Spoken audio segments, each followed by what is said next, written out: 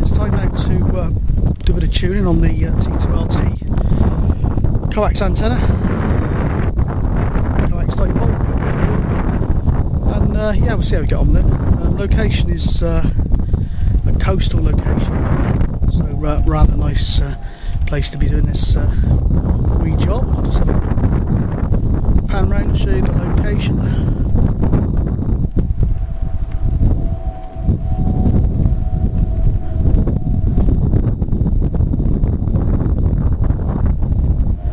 A very nice spring day it is too. So without further ado, let's get into the construction, because that's what we're here for. And I've got the antenna, the very one that I built today, on a 6 metre fiberglass flagpole stroke roach pole stroke fishing pole. I'll just zoom in a little bit so hopefully you can make out where the outer jacket turns into the inner dielectric. I'll just zoom in a little bit, then go up the antenna. It's very sunny, so I've got actually a job to see. Hopefully you'll spot it on the way up. All the way up to the top, and I've actually got the top part went over at 102 inches, so that should be there or thereabouts. On longer poles I found that's pretty much it, but on the shorter ones, as you can see, it's all a bit close to the ground, so that might throw it out a little bit.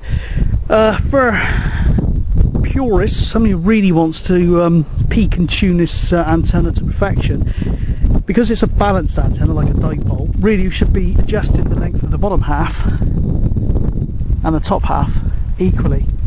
But it's supposed to be a quick and easy thing to construct and install, and once you start getting to that sort of level of accuracy, it can sort of detract from that sort of ease of build that is its main quality.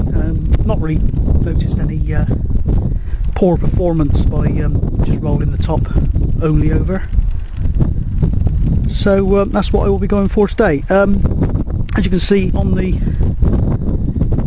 bottom side of the choke, I have clipped on my ferrite. There was an argument whether it be better on the top or the bottom, and the bottom or one out I should say. And then we got the PL259, to which I should attach my chosen feeder of the day. So yeah, without further ado, I'm going to crack open the radio kit and see what we can do with the old SWR.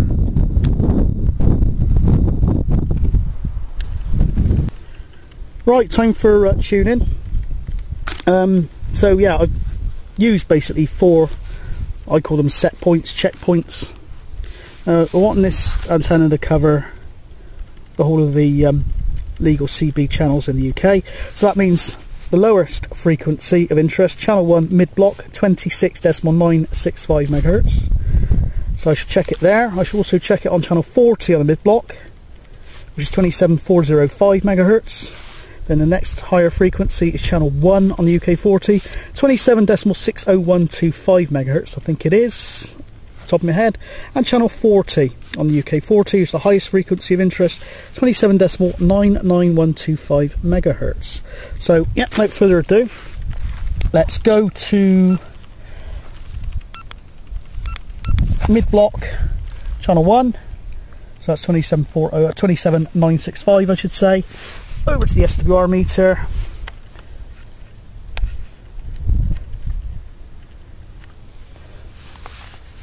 swing the needle over to the calibration mark, over we go, 1.5, so write that down. Next set point is channel 40 on the mid-block.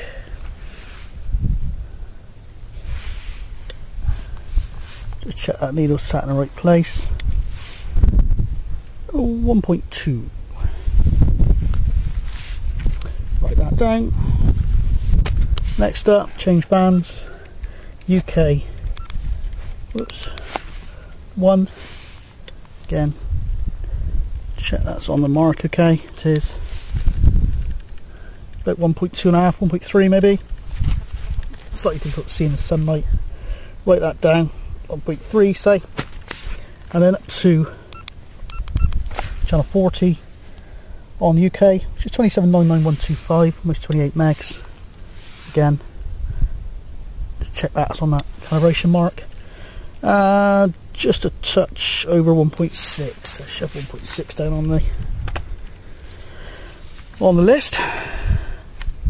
So yeah, no adjustment necessary. That's very good indeed for an antenna that apparently has got a characteristic impedance of about 70 odd ohms. Those are the sort of figures that you would expect anyway, so that is great.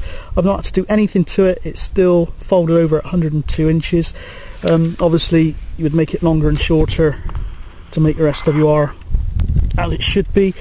I've not had to do anything, so it shows it's nicely balanced. The top half, the exposed dielectric, is the same as the bottom half down to the choke, which is great. If you find that you're folding over a lot of cable and the top half is nothing like 102 inches, because I've seen some people folding over a couple of feet to get the SWR down, revisit your choke or revisit your construction, because there's a good chance you're going to tune it out of resonance, and that will affect the performance. It's supposed to be a balanced antenna, so really the top half and the bottom half should be the same length, but if it's a little bit different, so be it. But if it's way off, then there's a good chance you've tuned your antenna out of resonance just to get a good SWR. So if it's nothing like it, revisit. Okay, apart from that, what is to report? It's been an easy construction, really. You've seen it from start to finish. There it is, looking lovely against the blue sky. As I say, a really easy antenna to construct. I'll drop it down in a minute and just show you the fold over at the top, but pretty much there's nothing else to say apart from what I'll do next. I'll try it on the air and we'll try and get some contacts with it. Unfortunately, I'm not staying out. It's a Wednesday, but I'm not staying out for the net this evening. I've got to get back, and I've missed the afternoon net, so unlikely to be anyone on that I can work a bit of distance with. So probably have to wait till either the weekend or next Wednesday to try this one out. But certainly, from a construction point of view, it's been nice and easy, and the tuning side of it, absolutely easy, and not even had to drop it down once to adjust the thing. So brilliant. Okay. If there's anything else I think of, I'll add it into this video. If not, probably the on-air testing will be the next part of the vid. Right, it's an extra test. I'm actually going to test the SWR at the very base of the antenna, just beneath the coil, at the PL259. So instead of the coupling to the feeder there, I've introduced the SWR meter. So without further ado, we shall see what it is on mid-block channel 1. Go ahead. Just on the set mark, and it's 6, which is pretty close to what it was at the end of the feeder. Go up to channel 40 on the mids. Go ahead. Set point 1.3.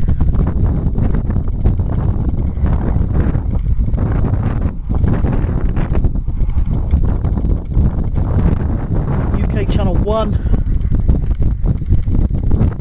Go ahead.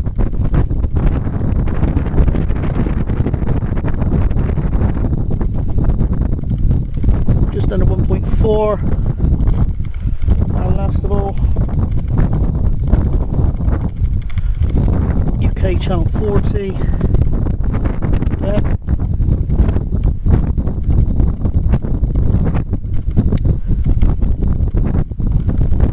7, so not a lot in it at all really. So shows it's happening. The wrong way to place the antenna, and certainly a pretty good one at the radio as well. So yeah, to me that's a winner. So there we are. We're tuned up and ready to go. I've actually tuned up on the 6-meter pole, which is the length of the pole that I intend to use it with. And next stop, if I don't get a QSO today, I'll be out on the hills giving it a go on a net, so we can work a bit of distance on the antenna that I've constructed in part 1 and part 2 of this video. So yeah, happy home brewing, good luck with it. Hopefully it's been of some use to you all, and yeah, we'll catch you on the on-air testing. Freelander, and it's got like a corrugated roof, so stick it in the middle it's not very good when you're driving about, Roger. Yeah, Roger. Yeah, it's another one of those homebrew T2LT aerials that I've made before, but I thought I'd redo the video with a bit more detail and try and make one that's a bit less shaky than the last one. So just a remake, and I've constructed this one from scratch, hopefully if the video comes out, and finished it off with a decent QSO at the end there, Ryan. So nice one there, matey. Yeah, you're I'll have a look at the meter next time. I dare say you're up on about S7, S8 into me. I'm literally right on the coast, so it's only probably about 100 feet ASL, mate, but I've probably got a pretty good line of sight up through the Bristol Channel to yourself there, Ryan. Back to you. Yeah, you obviously got right there by the 7 estuary, aren't you? I think if you've got about some tips there, yeah, you're not going to be very high up there, are you? Are you just south of us, just north? Are you head towards towards the Minehead direction, or towards a bit closer towards the Gloucester Way? I've got a picture, I've been arrested a few times, I know it's not very high up there. You're not going to be too modest, I wouldn't have thought, but that sounds pretty good though, even though you're on the edge of a cliff, so be careful, but yeah. Okay, certainly didn't have to wait long for a decent contact on this antenna. I've just landed a QSO with Ryan, another member of the same Charlie Tango group as myself. I think its unit number is 1824, so nice one, Ryan. He was running from a location near the Clee Hills. I think it's the village a little bit further down from the top, so not even on the top of Clee Hills. That is in near Ludlow in Shropshire, so we're talking 60-70 miles away. Okay, I got a pretty decent signal launch up Bristol Channel, but 60-70 miles is 60-70 miles, so it does go to show that this antenna is pretty effective.